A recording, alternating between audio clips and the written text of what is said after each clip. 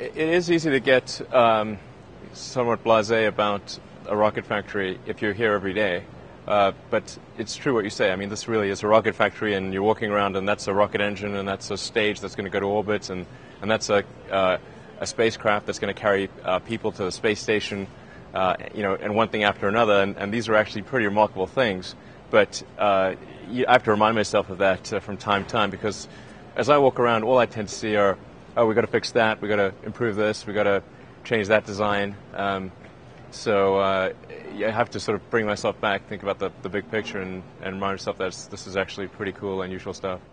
The reason I'm doing SpaceX is not due to some childhood epiphany or because I think this is the highest return on investment way to spend money. I think starting a rocket company is an unusual thing to do and pretty risky. But I'm a big believer in us becoming a space-sparing civilization and ultimately extending life beyond Earth.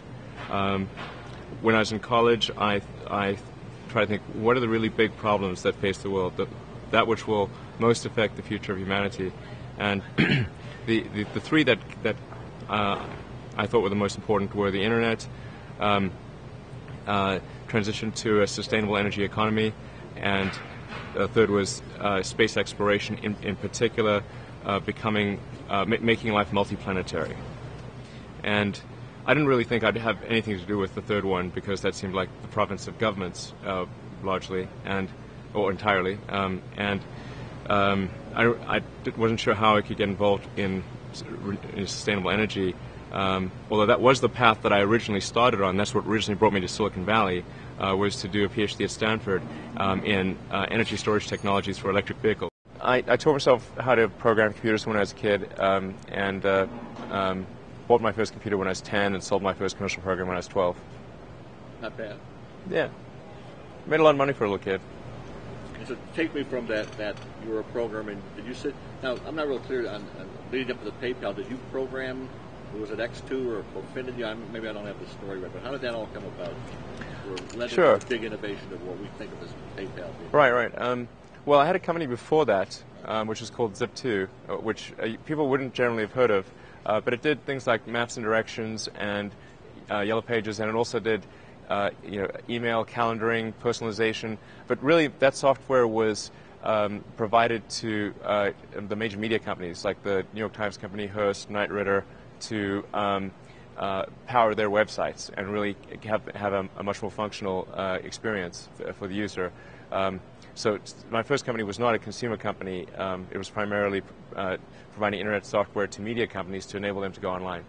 But then the second company, PayPal, started off originally as X.com, and then about a year after I started the company, merged with another company called Confinity, and both Confinity and X had started from very different places, or not, kind of different.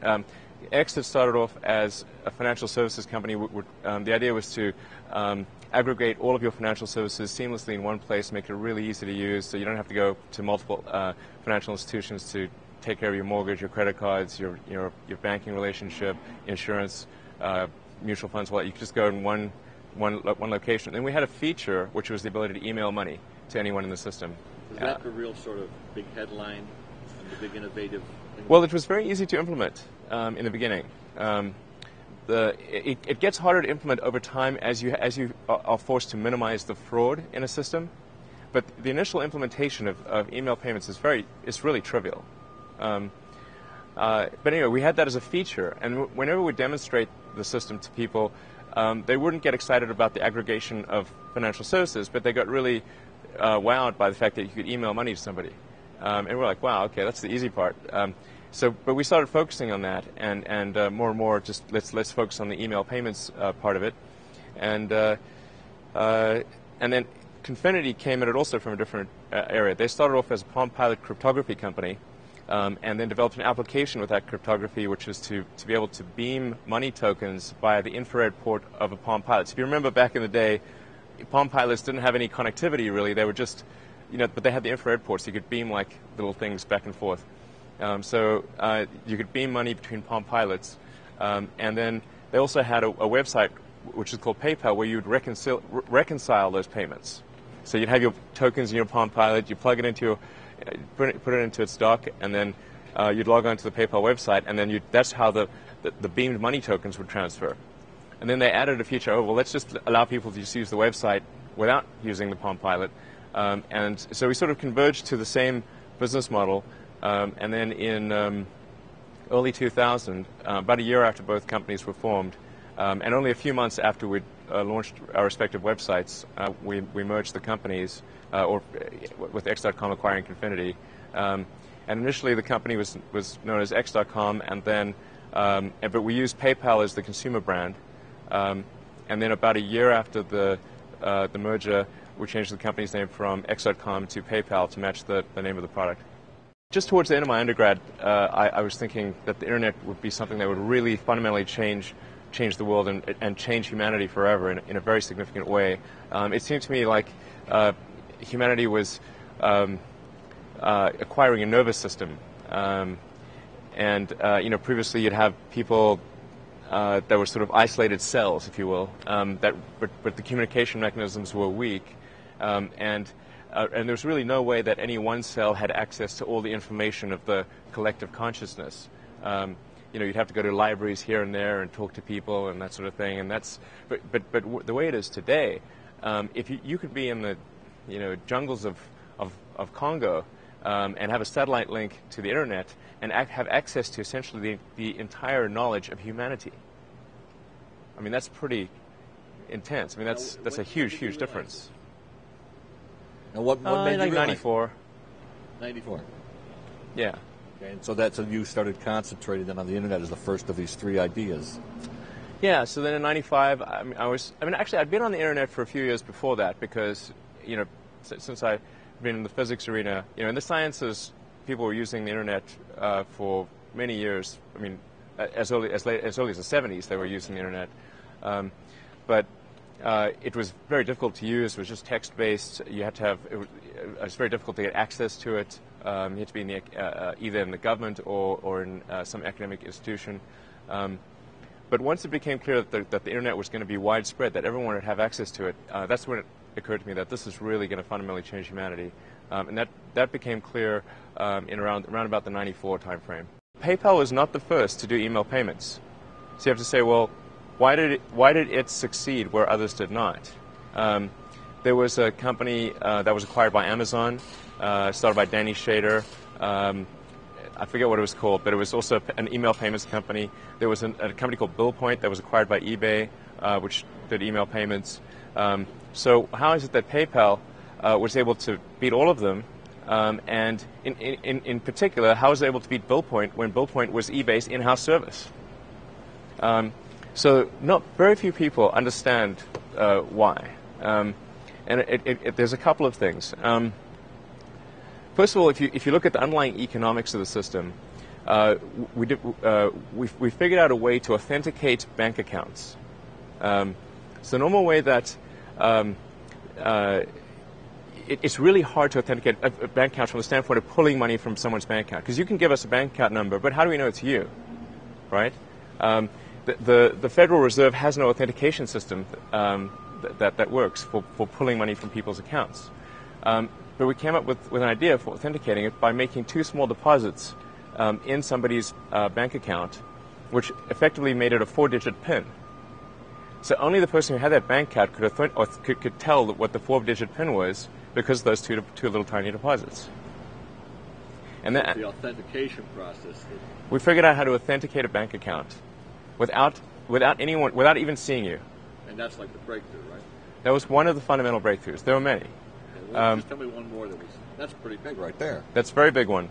And the reason it's very big is because when you send money from one person to another, if you send it using a credit card, you have a very high fee associated with that. But if you send it using an electronic check, it only costs a few cents. Plus, the electronic check is very unlikely to be fraudulent, but whereas credit cards, there's a huge amount of fraud associated with credit cards. So with a credit card system, you're paying your effective cost, including fraud, is probably about 3.5% of the transaction. The effective cost of the electronic check is maybe 0.25%. I think it's worth noting that when somebody has a breakthrough innovation, it is rarely one little thing. Very rarely is it one little thing. It's usually a whole bunch of things that collectively amount to a huge innovation. But the problem is, because it's hard to convey a complicated thing to people, the innovator or the innovator's PR department will say, oh, such and such is the reason why it's better. This little catchphrase, like what is it with eBay? Like Pam wanted to do Beanie Babies or something. I mean, really, that's not the basis for eBay. But that was like the PR department. Yeah, the Pez dispenser. The Pez dispenser, that's right. I mean, yeah, that's not even a true story, is it? It's like something the PR department made up. So, innovation is a collection of complex things that are usually difficult to convey. So there's some soundbite that's given. Why is Southwest Airlines the most profitable airline in the whole business? It's not because it's not just because they use 737s. Okay, I mean, if that was that easy, everyone could do it. I think generally people are their thinking process is too bound by convention or analogy to prior experiences. So it's rare that people try to think of something on a first principles basis. They'll say, we'll do that because it's always been done that way. Or they'll not do it because, well, nobody's ever done that, so it must not be good. But that's just a ridiculous way to think. I mean, you have to build up the reasoning from the ground up, from first principles, as is the phrase that's used in physics. So you look at the fundamentals, and construct your reasoning from that, and then see if you have a conclusion that works or doesn't work, and it may or may not be different from what people have done in the past.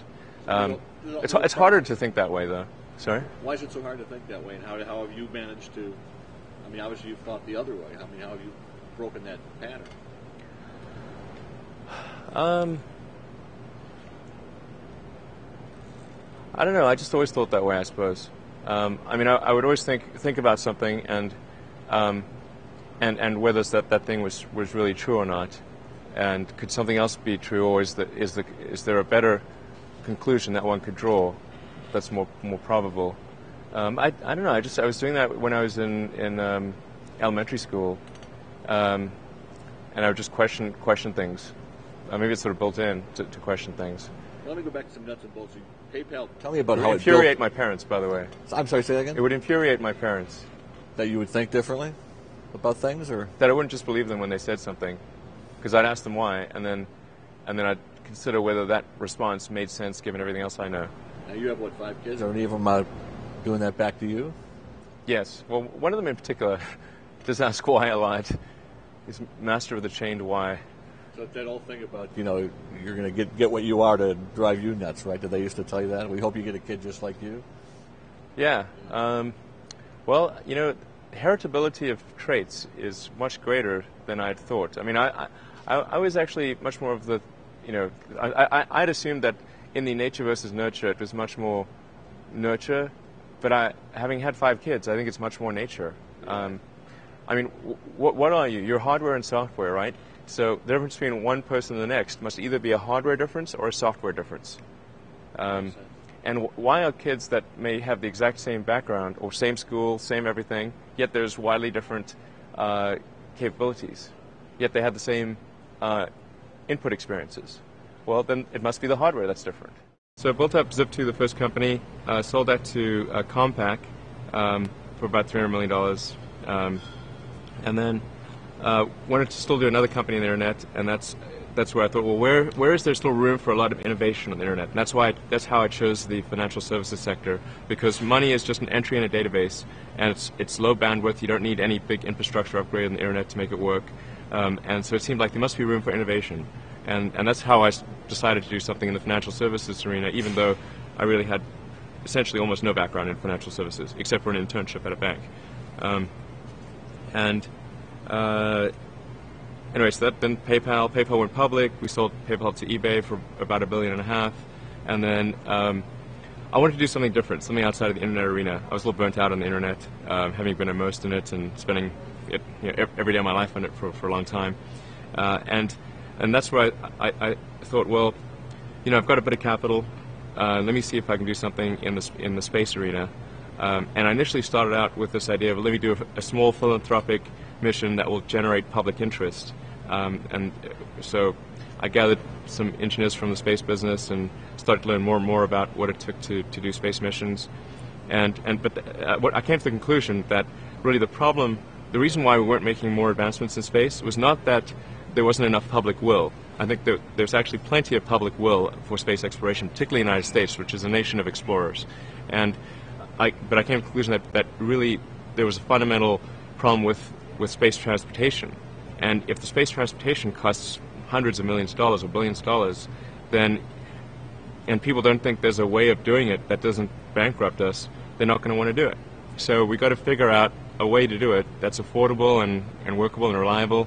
That's why I started SpaceX, is really to try to make a huge difference, at least an order of magnitude or more difference in the cost of space transportation, and in the magnitude of the capability of space transportation, because we need very big rockets if we're going to make life multiplanetary. Well, definitely the long-term vision is to help make life multiplanetary. So really, these are all steps along the way to doing that. So we start off with a small rocket. It's capable of putting half-ton satellites into orbit. We're about to do our third launch, which will carry an Air Force satellite and 2 small NASA satellites in about a month. And then we've got our big rocket under development, the Falcon 9, which will actually be the most capable rocket in the world, or at least the Falcon 9 Heavy, which is a larger variant of it with 2 side boosters, will be the most capable rocket in the world. And we also have our Dragon spacecraft. And then a couple of years ago, we won the contract to design, build, and operate the successor to the Space Shuttle, which retires in 2010. So we will be taking supplies to the space station, returning them to Earth, and then NASA has an option to add manned capability to our system. To pay us to transport astronauts as well, which we think they will exercise. And we were actually designing the whole system with people in mind from the beginning. So it's a relatively small difference from one to the next. And to most people, I mean, we come in here, we look at this. We're thinking NASA. So compare the NASA approach to your approach at SpaceX. Compare and contrast that a little for me, so we see the difference. Sure. Well, it's important to appreciate that the actual hardware construction is done by semi-private companies. I mean, Boeing and Lockheed are the 2 biggest contractors to NASA. So when you see a rocket getting launched, that's either a Boeing or a Lockheed rocket typically. NASA does not build the rockets, but NASA will contract with the big aerospace companies, the big government contractors to develop and build these rockets. And that's typically done in a cost-plus manner, where there's just a fixed fee, or there's a fee, or a total contract value, and then Boeing and Lockheed will earn a fee that is a percentage of that contract value. And if that cost increases, then they earn more. So it's not a very good incentive scheme, because they're incented to make it more costly. And that's one of the problems that plagues the cost of space exploration. One of the big differences we're aiming for here is full reusability. No one has ever developed a fully reusable orbital transportation system. That will be a really, really big breakthrough if we can do it. It's a very tough problem. The Soviet Union tried to solve it. The United States government tried to solve it, and spent tens of billions of dollars collectively trying to do that, and did not succeed. So it's a tough problem. We're going to try to do it though, with Falcon 9. Okay, so what's your plan if we go out 2, 4, 6, 8 years? What's going to happen like next year or the year after? What are the benchmarks you're trying to achieve here at SpaceX? Well, we are launching Falcon 1. We are going to be launching Falcon 9 sometime next year. We expect to have the rocket at Cape Canaveral around the end of the year and launch sometime next year. And that'll carry both heavy satellites of over 10 tons to orbit, as well as transport our Dragon spacecraft, deliver that to orbit so it can go to the space station and do resupply. So 2 years from now, we expect to have launched our big rocket and demonstrated resupply to the space station. 4 years from now, I think we will demonstrate manned transport. Geez, 6 years from now, I think we'll have our heavy lift launch vehicle operating. When are we going to Mars? Are you going to Mars? There's a lot of variability around that prediction. But is that sort of in the back of your mind somewhere? Yeah, absolutely. Tell me just a little bit about why you want to do that. Well, first of all, it's not that I personally want to go to Mars. It's just that, as I said, I think it's extremely important that life become multiplanetary. And so you might say, well, why do I think it's important? Aren't there lots of important things going on Earth that should be addressed? And certainly there are. And it's not, I don't mean that it's important to the exclusion of all other things, just that it makes sense to spend a small amount of our resources on doing this. And the reason it's important is if you go to the nature of importance itself. How do you decide that anything is important? Well, the lens of history is a good way to filter more versus less important things. And as you zoom out further and further, the really important stuff stays and the less important stuff goes away. And now let's say you zoom out really far and look at the entire history of Earth, or history of life itself. What are the most important elements in the history of life itself? Forget about the parochial concerns of humanity. What would any intelligent species say? Oh, those were really important items. Well, there's obviously single-celled life, multicellular life, plants and animals. The animals, things going out of the ocean onto land. The advent of mammals, consciousness. There's about maybe 10 or so big ones on that list. And on that list will also fit the extension of life to multiple planets for the first time. It would be at least as important as life going from the oceans to land, and arguably more important because life could go gradually from the oceans to land, and if it's got a little uncomfortable on the beach, you could hop back in the ocean. But extending life to another planet is a huge quantum leap. You have to go hundreds of millions of miles across an extremely hostile environment to a planet which is completely unlike anything you've evolved to live on. That's just really an extremely difficult problem. In fact, I think it's an impossible problem without the advent of consciousness. So consciousness is a necessary precursor for that. It's almost like part of a grand design. You think there is some kind of destiny involved in this, or is it just physics?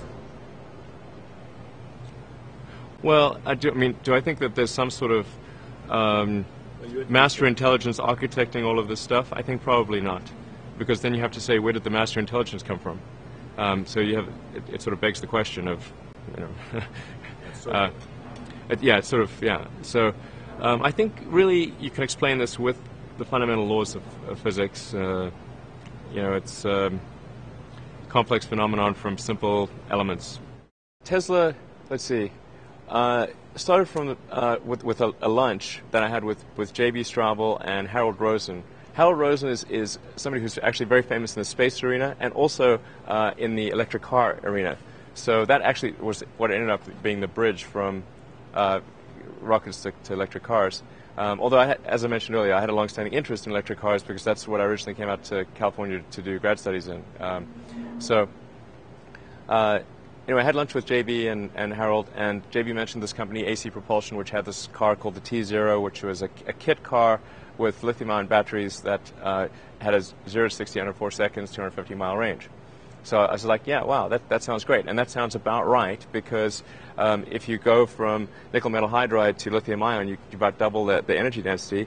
And the EV1, which was a nickel metal hydride car, had about a 120-mile range. So if you double energy density, you're going to get 240-mile range or thereabouts. So I got a test drive of the T0. I said, wow, this is really great. I try to encourage AC Propulsion to go into production with the T0. Or productize it essentially, but they weren't inclined to do that. They're sort of more of a inventor type shop. They don't like to make product.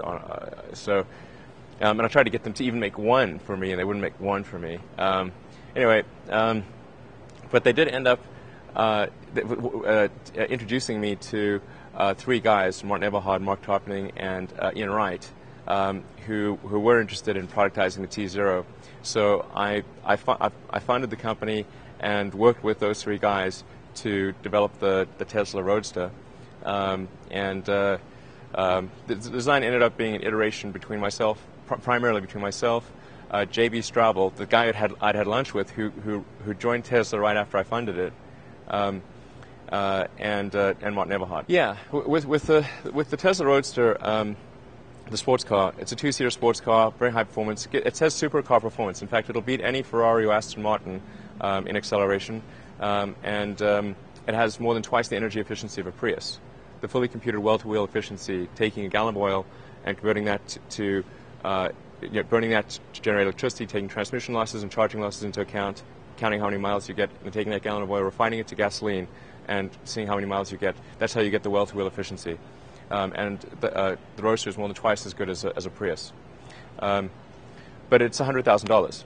And the reason is because new technology takes time to optimize. We're working on Model 2, which is a luxury sports sedan, 4-door, 5-passenger, quite roomy, and that'll go for about half the price. And then we've got additional products in the queue, which will drop that price by half again, and get us to about a $30,000 car. With Solar City, the idea there is to help solve the production side of electricity. So it's all well and good if you've got electric cars, but how do you produce the electricity?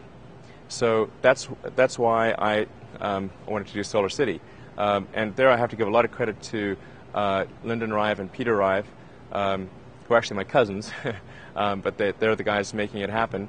And although I contributed the initial idea, that's really just a small part of the equation. As Edison said, it's 1% inspiration, 99% perspiration. And they've just done a phenomenal job on executing that company and making solar power affordable. And also, it's innovation on so many levels, because there's the installation and the construction of the solar power, but then you also have to say, well, how do you make it so that people don't have to outlay a bunch of money? Because solar power is very much a cost of capital type of business. Because once you've paid for it, there's no fuel. So it's really, how do you reduce the cost of capital for buying the thing in the first place? And they've come up with some very innovative financial tools. Working with Morgan Stanley, they set up a $300 million fund that allows people to establish solar power with no money down. So, I mean, how do you like this proposition? You put no money down, and your electricity bill goes down.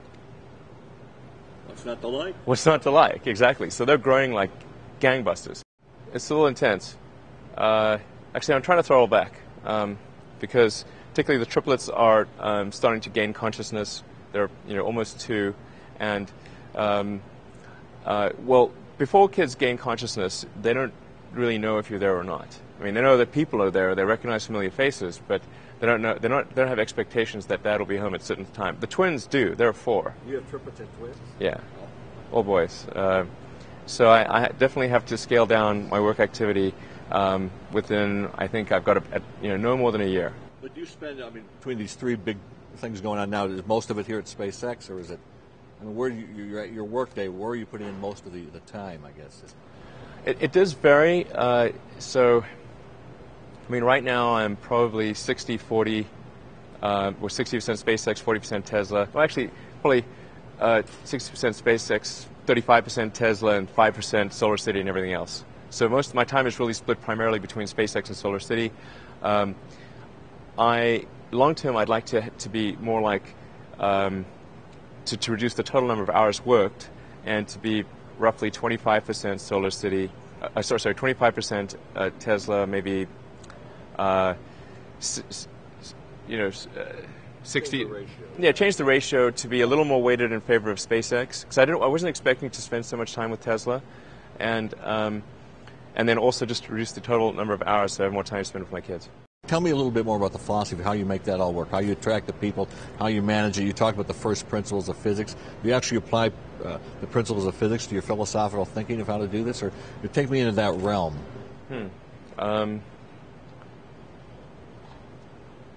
Well, so you have to say, well, what does the phrase "reason from first principles" mean in physics? It means that you go to the very basic laws of physics, the things which we believe to be extremely well demonstrated. In other words, the reason they call it a law is that no one has ever demonstrated an exception to that, ever. That's how it qualifies as being a law. But even then, laws can be broken where you can find some corner case in a very unusual circumstance that will break it. And that's, say, the transition from Newtonian to Einsteinian mechanics. Newtonian mechanics are actually extremely predictive of reality, except as you approach the speed of light. And since, back in the day, that with the primitive instruments, they couldn't detect these tiny little differences. So, Newtonian mechanics appear to predict everything perfectly. But you take these very fundamental laws and you say, now let's use those as the ingredients from which we will construct a conclusion, a theory, because we know that base is sound. And so therefore, if we're able to combine those elements in a way that's cogent, that conclusion will be sound. That's what I mean by reasoning from first principles. And I think that general approach can be taken in many fields. Okay, so how do you translate that to getting the right people? People who think that way, to these breakthrough ways of thinking, these innovations that go on. Well, getting the right people is extremely important. And I actually interview everyone at SpaceX personally. And we're a 500-person company, so that's a lot of interviews. What do you look for in somebody?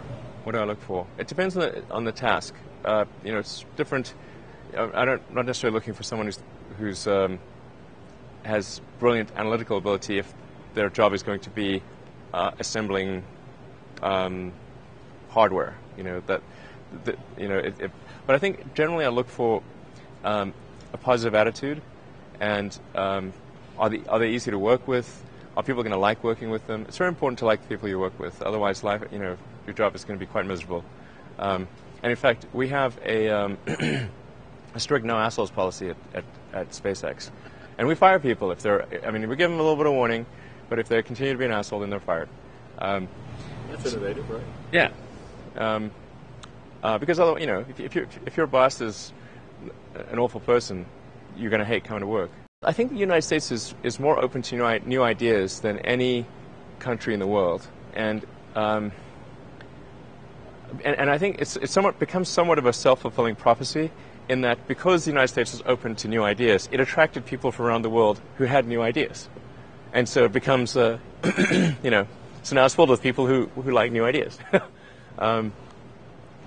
And who aren't bound by history. A lot of the countries that have been around for a long time are really trapped in their own history. And the United States is also a great melting pot of different cultures and ideas and thoughts, and it's a country which tends to encourage success, where you sort of see someone that did extremely well, and generally the reaction in the United States is good for that person. In most countries, it may shock people in the United States. In most countries, that's not the reaction. People tend to think, oh, that person did well because they screwed somebody else, or they try to rise beyond their station. That was really inappropriate of them to be so nouveau riche, to use a French word. And so that and Australia, for example, which is arguably similar to the United States in a lot of ways, but they tend to try to knock down people that have risen too high. They call it the tall poppy syndrome. Tall poppies get chopped. So I think that's really a good thing about the United States. Well, you have to look at what's the definition of an ordinary person. I probably wasn't that ordinary, but my lack of ordinariness did not manifest itself until later in life, or wasn't all that obvious. But I think people can choose to be not ordinary. They can choose to not necessarily conform to the conventions that were taught to them by their parents. So yes, I think it's possible for ordinary people to choose to be extraordinary. I think, unlike Wikipedia, it says that I was inspired by my father in terms of technology. This is actually not true. I think that needs to be corrected. He's somewhat of a Luddite, actually, in many respects, particularly computers. He didn't want to buy a computer and refused to use computers and said they would never amount to anything. So I actually had to buy a computer with saved up my allowance, and then he did contribute a bit after I saved up my allowance, but he initially refused to buy a computer for me. But he was an engineer, electrical and mechanical engineer, so I was exposed to technical subjects when I was growing up. It's just that he wasn't much of a technologist. As far as role models, I think, there's obviously some of the obvious role models. I think Edison was certainly a role model, probably one of the biggest role models. Did you study Edison's life? Or? Yeah, I read books about him, absolutely. And it's an interesting contrast, like Edison versus Tesla, because interesting, the car company is called Tesla. And the reason it's called Tesla is because we use an AC induction motor, which is an architecture that Tesla developed. And the guy probably deserves a little more play than he gets in current society. But on balance, I'm a bigger fan of Edison than Tesla, because Edison brought his stuff to market and made those inventions accessible to the world, whereas Tesla didn't really do that. Right. So he'd certainly be a big one. I think the great technologists, Steve Jobs at Apple, Bill Gates. I actually thought Disney was a pretty good innovator. Well, I try to make it a really fun place to work, really enjoyable, I talk about the grand, the vision of SpaceX, where we want to go. We want to take people to orbit and beyond. We ultimately want to be the company that makes a difference in extension of life beyond Earth, which is one of the most important things that life itself could achieve. And so you construct this, like there's this great holy grail potential in the future. You have to stay grounded in the short term. So because if you don't do things that pay the bills, you're not going to achieve the ultimate long-term objective. But it's nice to have that sort of holy grail long-term potential out there as an inspiration for coming to work. So yeah, I mean, you're motivated obviously money, and you want to make money, but are you motivated beyond just profit motive and racking up dollars? And no, I'm a volunteer. I mean, I don't need the money. There's nothing. It's not like I'm sitting here saying I wish I could buy such and such a thing. I could buy it. I get paid minimum wage. Actually, I don't even get overtime. But not being motivated personally by money is not the same as saying that I think SpaceX shouldn't make money. In fact, it's very important that SpaceX is profitable, or we will not be able to earn the money necessary to continue future developments, because the company's at a scale right now where I can't afford to just personally fund it and not get any, and not, if we don't generate any revenue. We have to sort of earn our keep because we're a pretty big company right now. Well, I think it's really a mindset. You have to decide we're going to try to do things differently. Well, provided that they're better. You shouldn't do things differently just because they're different. They need to be different and better. But I think you just have to sort of decide. Let's think beyond the normal stuff and have an environment where that sort of thinking is encouraged and rewarded, and where it's okay to fail as well. Because when you try new things, you try this idea, that idea. Well, a large number of them are not going to work, and that has to be okay. If every time somebody comes up with an idea that has to be successful, you're not going to get people coming up with ideas. Well, it's like the Nike slogan, just do it. That's just showing up is half the battle. Just you got to try hard to do it, and don't be afraid of failure. You also need to be rooted in reality. So you shouldn't. It's easy to get high in your own supply, as Scarface said. You've got to not be afraid to innovate, but also don't delude yourself into thinking something's working when it's not, or you're going to get fixated on a bad solution.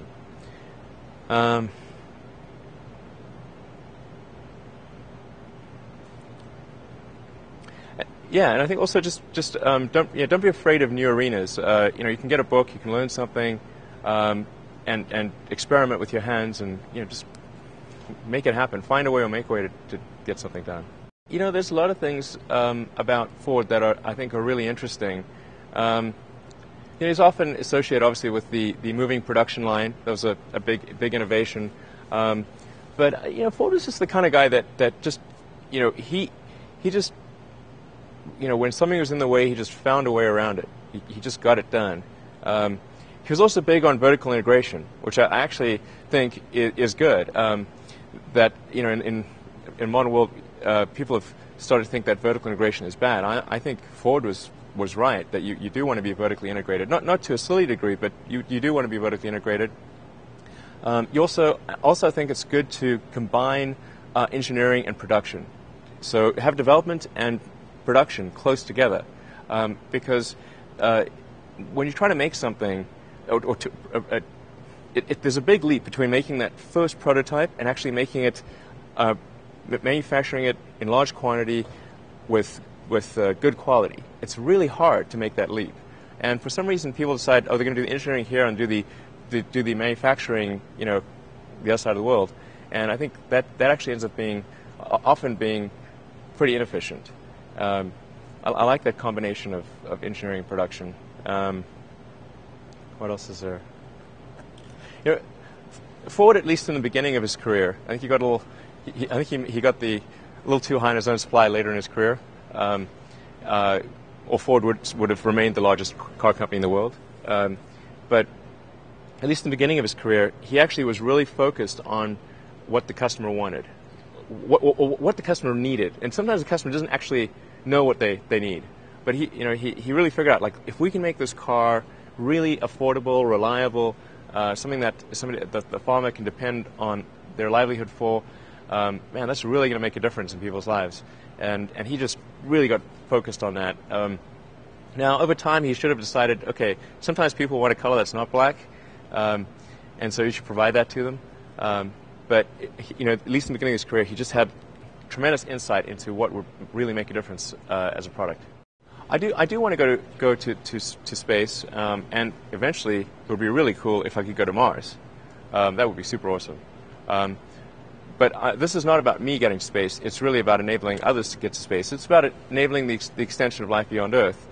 So I'd like to go in the first one, but I actually, if I didn't have all these so much depending on me, I would actually. Early in life, I did lots of risky things when I didn't have that much that was depending on me.